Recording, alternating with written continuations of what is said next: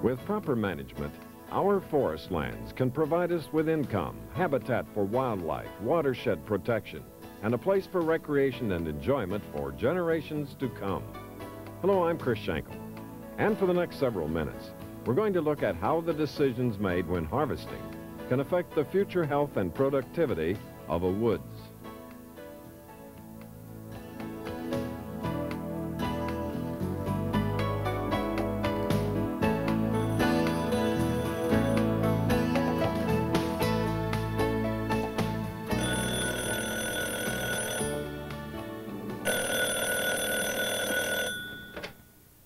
Hello. Oh, hi, Sam. How you doing? You just about missed me. I was on my way out to the woods to check on the guys that are doing the logging. Well, so far it looks a lot better than what that other outfit did to Harry's woods. Yeah. Say, are you still thinking about selling some of your timber? Well, why don't you come on over and join me? We can go out and see how these guys are doing. Good. All right, I'll see you in a little while then. All right, bye-bye.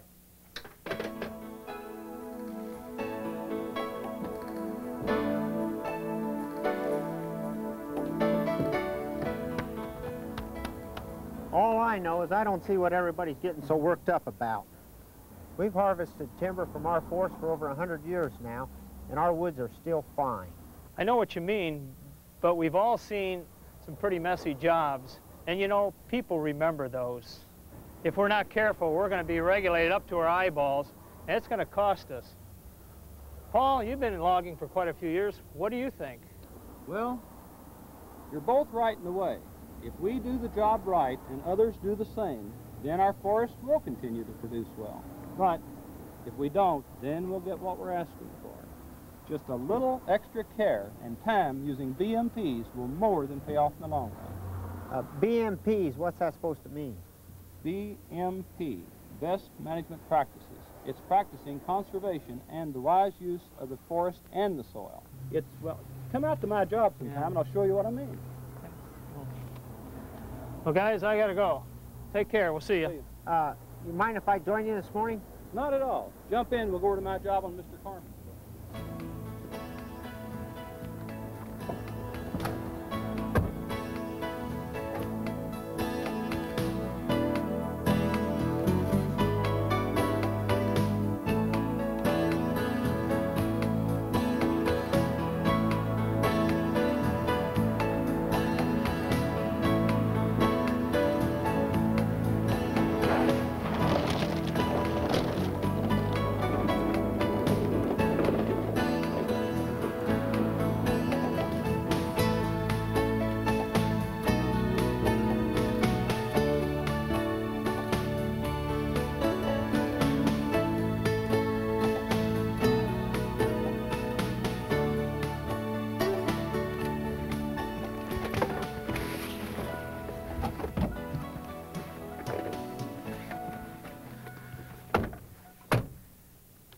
Now, what's this about BMPs? You know, those of us in logging have a good reason to worry. I used to think that as long as you worked hard, there would always be another woods around the corner. That just flat isn't true. We have worked hard to make BMPs a normal part of our operation, and it has really been beneficial to both us and the landowners. You know, the last thing we need is forced regulation. Isn't that the truth? Now, tell me more about how those BMPs work. Why don't I show you?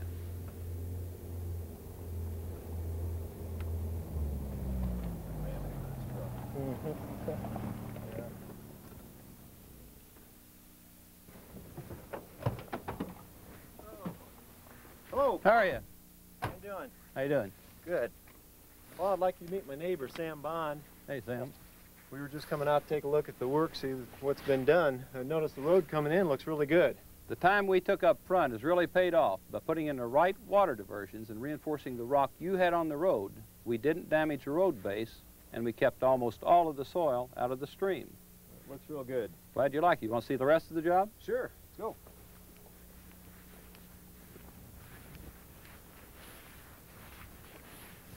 Well, things look a lot better than I thought they would. I got to tell you, I was worried after seeing what they did to Harry's woods down the road. Hey, they didn't use BMPs. What's that? Let me talk to my crew before they get started, then I'll show you. Greg, you want to check this out?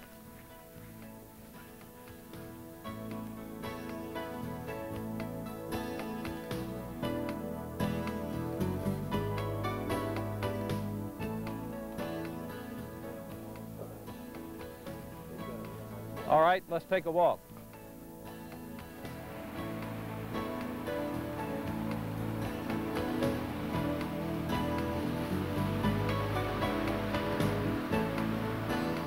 This stream crossing was chosen because it takes little or no bank excavation. The stream will be crossed at a right angle to minimize erosion and sedimentation. The stream also has a solid bottom. After logging completion, the channel will be cleaned of any obstructing debris and the roads closed with water bars to prevent soil movement into the stream. Excavating crossings on permanent streams may require a permit from the Department of Natural Resources under the Flood Control Act. The best advice is to avoid crossing permanent waterways if possible. Relatively undisturbed corridors along streams are very important for wildlife, stream life, and clean water. By maintaining a minimum 50-foot strip on both sides of the stream, where little or no cutting will occur, stream quality is safeguarded. The filter strip traps soil movement before it reaches the stream, and the trees provide an excellent shady habitat for stream organisms. It's not only smart resource management, it's also the law that you cannot obstruct the flood-carrying capacity of a stream. To be in compliance, all treetops must be pulled out and away from stream and river channels. It is recommended that these tops be pulled completely out of your streamside management zone, which should be a minimum of 50 feet from the water's edge. This would prevent tops from moving back into the channel if high waters come. Used oil and lubricants are always emptied into proper containers, not on the ground. And this maintenance should always be done away from any stream or water course. These lubricants are then hauled away for recycling or proper disposal. Refueling should also be done carefully to avoid soil and/or water contamination. Log roads and main skid trails are located on slopes less than 10% in grade. They are outsloped where possible, so water is diverted off the road surface quickly. They are also closed immediately after the logging is completed. Roads are closed by smoothing of any ruts in excess of 6 inches and construction of a simple water diverting mound called a water bar. Water bars should include a soil dip and followed by a soil mound, 1 to 2 feet in height, and be slanted 30% downslope. Spacing of water bars will depend on the steepness of the hill.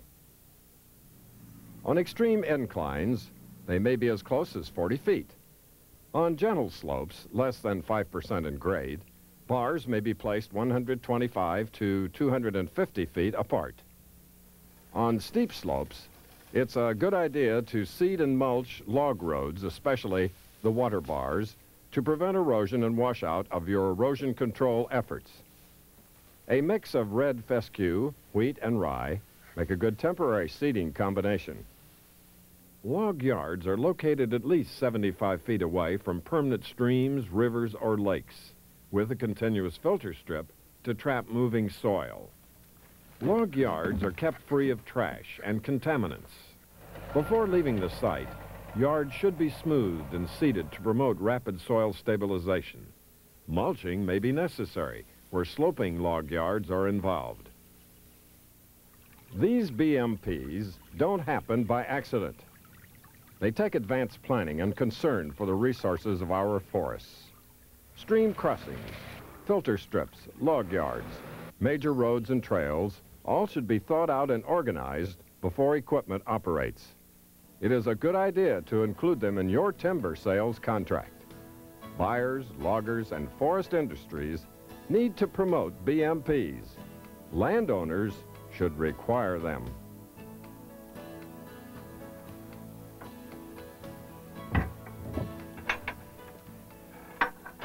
Well, Mr. Carmen, we will be finished up and pulling out in about an hour. Is there anything else we can do for you?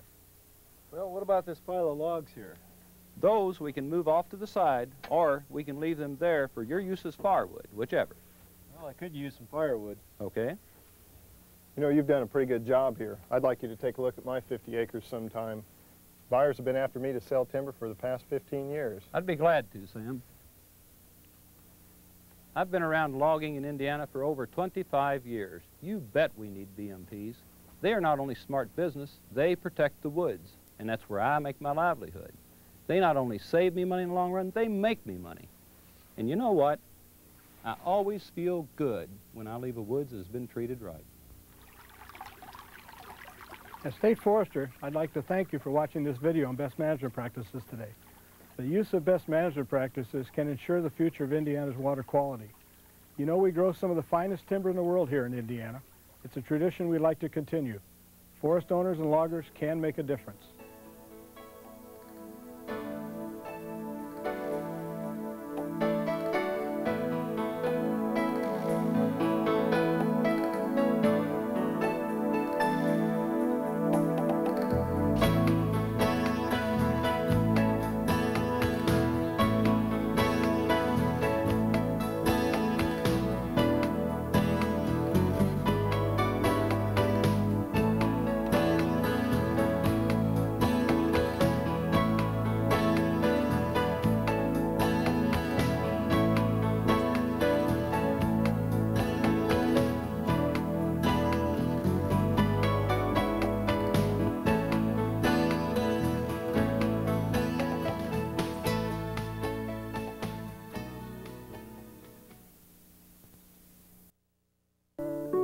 The Hubbard Brook watershed is an 8,000-acre section of the White Mountain National Forest created in 1965 by the U.S. Forest Service as an outdoor laboratory.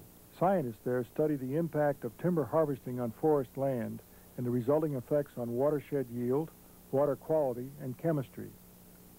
Separate and distinct watersheds have been identified in the experimental area. Different types of timber harvesting practices were carried out on these sites. The water flowing from these watersheds have been collected and analyzed for a number of years. I spoke with Wayne Martin, a research forester at Hubbard Brook. He told me what they have learned about the impact of timber harvesting on forest land. Anybody that's ever had a vegetable garden or a flower garden knows that they have to augment those gardens with nitrogen, phosphorus, potassium, and limestone here in New England particularly. And those are the nutrient elements that we're looking at in this forest. We're trying to understand what effect timber harvesting has on those plant nutrients. We know, for instance, that when we clear cut, that over a 10-year period we will lose about 100 pounds per acre of nitrogen in stream flow. This is organic material that's decomposing, and the nitrogen is released and dissolves in water and goes to a stream and is left from the site. In addition to the amount of nitrogen that's lost through stream flow, we're also losing nitrogen in the wood products that are removed. And the amount that's going out in the wood products varies with the intensity of the cut. If we have a biomass harvest that is also a clear cutting, then we're removing the stems, the bark, the branches, and the leaves if the harvest is done in the summertime. Everything goes. Everything goes, and we can lose as much as 300 to 400 pounds per acre in that removal. Add that to another 100 pounds over 10 years, and we've lost 400 to 500 pounds of nitrogen from the site. If we have just a stem-only harvest, we're probably going to lose about 100 to 200 pounds in just the stems. So if we have a selection cutting, then if we go in and do a single tree selection, we might lose 50 to 100 pounds, and we probably would lose very little to leaching. We can recover most of our plant nutrients either through precipitation or through slow decomposition of the soil and the bedrock. Our rainfall and snowfall contains nitrogen at the rate of about 7 pounds per acre per year. And so over a 60 to 100-year rotation, we can recover most of this nutrient material that we've lost and probably have very little effect in the long term. If it's a short rotation that we're talking about, less than that, then even so we probably would have very little effect the first rotation, but we get into the second or third, we might have more problems. But with rotations that probably a small woodlot owner is talking about of 60 to 100 years. If the logging is done carefully so we don't have excessive erosion, there's probably very little effect. We have been measuring the chemistry of precipitation here at Hubbard Brook continuously since 1963. At the same time, we were measuring the hydrogen ion that was coming in, the pH, the acidity of this precipitation. And after a while, we realized that our precipitation was very acidic. Normally, we think that precipitation should have a pH of about 5.6. Our pH of our rain here is pH 4. And that is about 100 times more acidic than neutral water and several times more acidic than normal rainfall should be. As I said, we've been measuring this since 1963, and it has not changed any in that period of time. However, the components of the precipitation has changed. Okay. Sulfur compounds, which are emissions from any kind of furnace, whether it's a factory or electric power plant or your home oil burner, produces sulfur, and that's transported to us, dissolves in water, and becomes a principal ingredient of our precipitation. That, however, has declined by about 30% since 1970. And that's probably due in large part to the Clean Air Act that has allowed industry to clean up their emissions. On the other hand, though, nitrogen compounds have been increasing in our precipitation. And so the net effect is that we really haven't had any change. These nitrogen compounds are coming some from industrial pollution, but more importantly from automobile emissions. And there are more automobiles now than there were 15 to 20 years ago.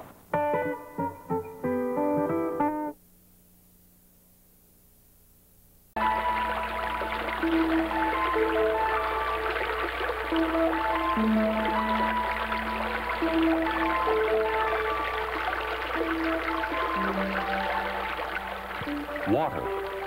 It works in many ways, seen and unseen, that affect our lives. This is the story of some of those ways. The story of water in the forest.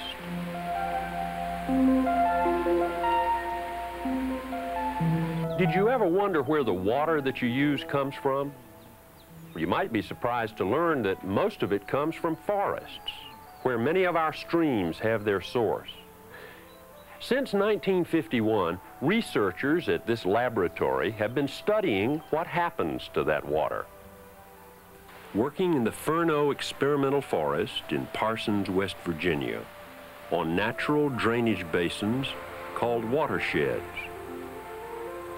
measuring precipitation, stream flow, and erosion and sediment,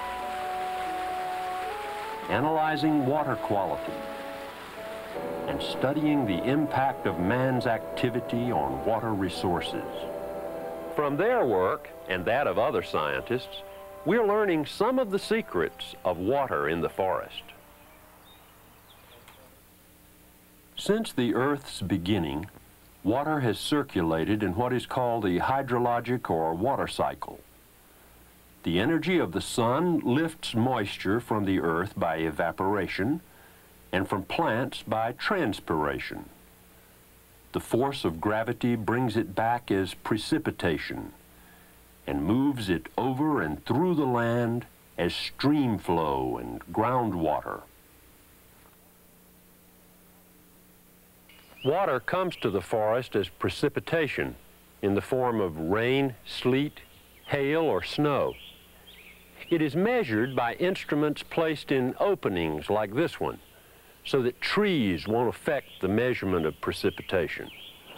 The standard rain gauge collects rain in summer and snow in winter. The recording rain gauge responds to the weight of precipitation and records a line on a chart that shows when and how much fell. Intensity in inches per hour also can be determined. From the data collected by these and other instruments, long-term records have been compiled, showing annual variations and cyclic patterns. Not all water reaches the forest floor. Some is intercepted, clinging to plant surfaces and evaporating when the storm is over. In hardwood forests, about 13% of the annual precipitation is intercepted, 16% in summer, 10% in winter. But mature conifers with year-round foliage intercept as much as 25% of the annual precipitation that falls on them. The water that falls or drips through the tree canopy and reaches the forest floor is called throughfall. Most throughfall readily soaks into the litter-covered forest soil, where it eventually becomes water for vegetation, stream flow, or groundwater. Most of the precipitation intercepted by plants, along with water or other wet surfaces, such as the forest floor, is lost to evaporation. Evaporation is the process by which water is changed to vapor and returned to the atmosphere. The amount of loss is measured by evaporation pans. Transpiration is a special form of evaporation, in which water in the soil is taken in by roots, then pulled up through the stem to the leaves. There, energized by the heat of the sun, it vaporizes. Thus, leaves act in two ways to return water to the atmosphere: by evaporation of intercepted water and by transpiration of water taken from the soil. One of these containers is filled with sand, the other with gravel. Which one do you think will hold more water?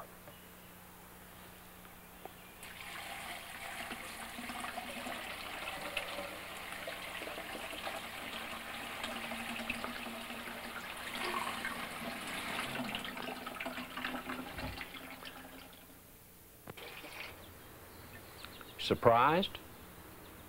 This cylinder has less water in it. You see, the sand held more water because it has more pore space, room between particles.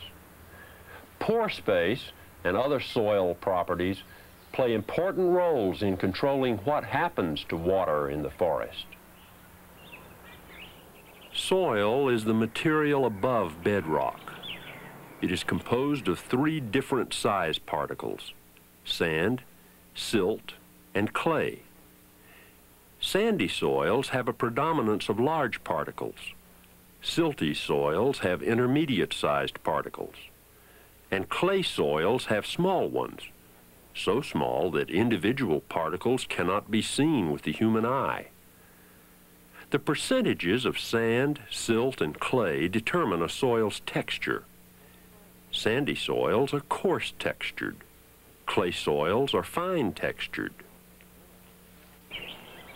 The way these particles are arranged, the soil structure, together with its texture and pore space, determine the moisture holding capacity, the amount of water that can be held in the soil at a given time.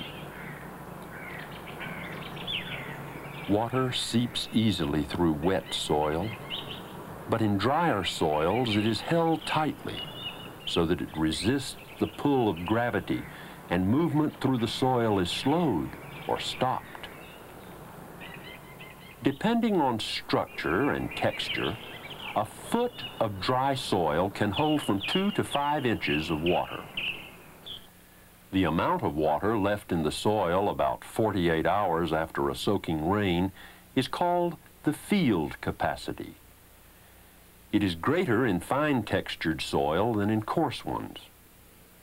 But not all this water is available to trees and plants. As soil dries, it can bind water more tightly, leaving less available to plants. When plants reach their wilting point, they can die for lack of water. Soil moisture can be measured in several ways. One way is with a neutron moisture meter equipped with a probe that can be lowered to different depths. Radioactive neutrons emitted from the probe measure the soil moisture, which varies in response to precipitation, transpiration, and season of the year. The depth of soil also affects its capacity to hold water. Deep soil provides plants with more water for growth than shallow soil of the same texture. To understand what happens to water in the forest, we also need to know how it moves from the forest floor through the soil to streams. This stream flow is what's left from precipitation after other water losses, storage of moisture in the soil, and evaporation and transpiration are deducted. Less than half the water that falls on forests becomes stream flow, so these other deductions are substantial. A much smaller percentage of precipitation is returned as stream flow in the summer, when trees are transpiring rapidly, than in winter when transpiration is low. Runoff produced during storm periods, storm flow, accounts for about 20% of forest stream flow. Storm flow is the result of three processes: precipitation falling directly into stream channels, subsurface flow moving through the soil, often through root channels and animal burrows, and overland flow across bare, exposed ground. The litter layer of the undisturbed forest protects soil from the force of the rain and keeps soil pores open.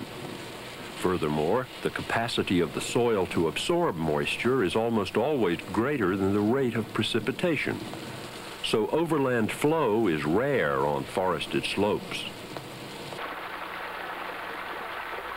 Runoff produced between storms is called base flow and accounts for about 80% of forest stream flow.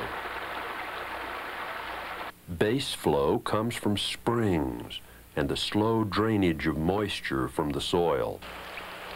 This is a stream gauging station, one of several devices used by forest hydrologists to measure stream flow. Runoff from a watershed is channeled into a weir pond to reduce its velocity and through a V-notch so flow can be measured. The weir pond and the stilling well are connected by pipes so that water levels are the same. A float in the stilling well is attached to a water level recorder in the gauge house, which records changes in water levels over time on a chart. This pen trace is called a hydrograph. This hydrograph indicates that stream flow increased soon after precipitation began. Peaks on the hydrograph indicate the time and amount of highest stream flows. The amount of stream flow depends not only on precipitation, but on the type of vegetation on the watershed. Grass-covered watersheds normally yield more water than tree-covered ones. Forest-covered watersheds produce the least stream flow because trees use large amounts of water. Watersheds covered with conifers produce less stream flow than those with hardwoods, since they intercept about twice as much water and keep their needles year-round, transpiring moisture when hardwoods are dormant. Stream flow is also affected by tree cutting, which reduces transpiration and interception, and temporarily increases soil moisture content and stream flow. In humid areas, rapid regrowth occurs, and water yields soon drop, returning to normal in 5 to 6 years after cutting. The flow of water since time began has left its mark on the land, sometimes cutting deep canyons or winding meanders through the landscape. These patterns result from gradual erosion, the process by which soil material, sediment, has been carried away over time. Accelerated erosion seldom occurs on undisturbed forest soil because, as this infiltrometer shows, soil with a litter cover absorbs water rapidly. But when mineral soil is exposed, raindrops, acting like miniature bombs, dislodge materials that can then become embedded in pores and seal them off. This reduces the soil's ability to absorb water and leads to overland flow and accelerated erosion. Even in forests untouched by man, there are natural sediment sources, especially along stream banks. And when it rains hard enough and long enough, the result is erosion of the stream channel. When the litter cover is removed, the texture and rock content of the soil determines much of its potential for erosion. Fine-textured soils like clay and those with low rock content are more likely to erode than soils with a higher rock content. Stones sometimes hold the soil in place, forming pedestals and eventually an erosion pavement.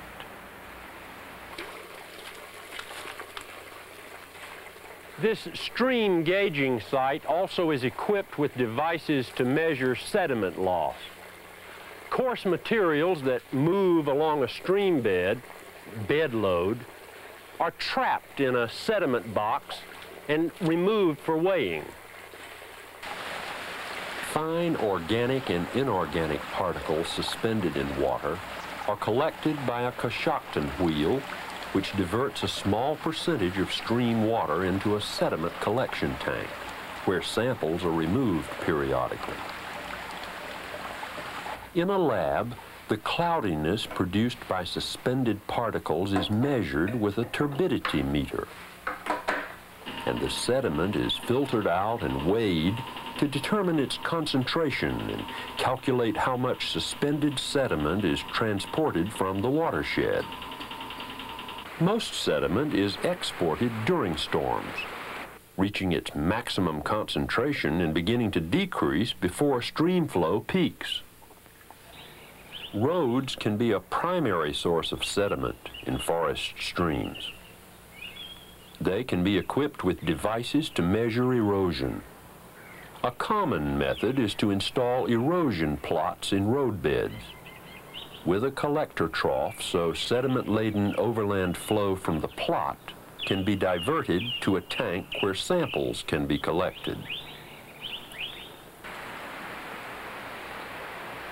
The annual sediment production is usually very low on undisturbed forest watersheds and is also low on carefully logged areas with appropriate buffer zones near streams. But if care is not taken, especially with logging roads near streams, sediment levels can be high, harming fish and limiting recreational use. The way water is used determines the quality needed. Water for one purpose, irrigation for example, may not be good enough for another, like drinking. And the quality of water will be affected not only by things we can see, such as sediment, but also, and even more important, by things we can't see. Temperature is one. If streams get too warm, some species of fish, like trout, can't survive. And dissolved materials, substances visible only by chemical analysis and the use of sophisticated electronic equipment, can affect water quality. One of the important measures of water quality is its level of acidity, expressed in pH units. As pH decreases, acidity increases. The acidity of water affects its usefulness for many purposes, including its ability to sustain plant and aquatic life. Another important characteristic is the water's electrical conductivity, an index of the amount of dissolved minerals in it. A low conductivity can make a stream infertile, Too high of a conductivity produces poor water quality. The forest makes natural changes in water that passes through it. As precipitation enters a tree canopy and becomes throughfall, water passing over its surfaces dissolves particles and changes its chemical content. Geologic materials produce additional changes in the water as it passes through the soil and over rocks. Because of these changes, most of the naturally occurring elements in a forest can be found in its water, dissolved in the form of ions. Samples to be analyzed for water quality are gathered in several ways.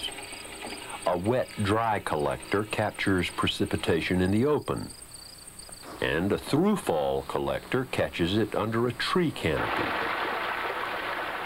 Grab samples can be used to collect stream flow, and automatic pumping samplers are especially useful during storms.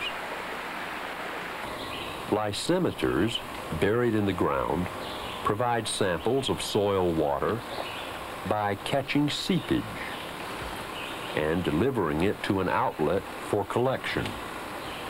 Continuous measurements of stream water characteristics are also obtained. Automatic instruments record direct measurements of pH, conductance, and water temperature. In addition to natural changes, man's activities can also dramatically affect stream water chemistry. In the eastern United States, air and water pollution both have an impact on stream water chemistry, and both pose a threat to forest ecosystems. Rainfall in the east is acidic, partly because of acid-forming compounds present in air pollution. During storms, these acids are carried to Earth as rain and snow.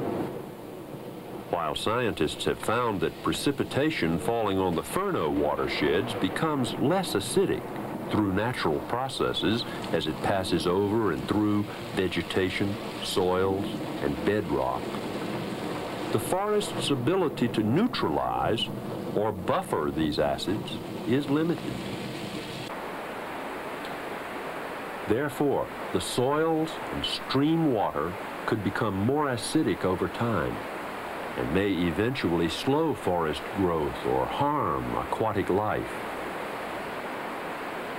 Drainage from active or abandoned mines also can affect forest streams, producing high levels of acidity, which will not support plant or animal life. In contrast, some of man's activities have small or only short-term effects on streams. Logging usually does not cause significant changes in stream flow chemistry, and buffer strips with shade trees prevent temperature increases. Aquatic organisms can thrive when care is taken to maintain water quality. Forest researchers are still working, still learning. And from their patient efforts, we understand some of the ways in which water affects a forest, and the forest affects water. We know something about precipitation, evaporation, and transpiration, soil moisture,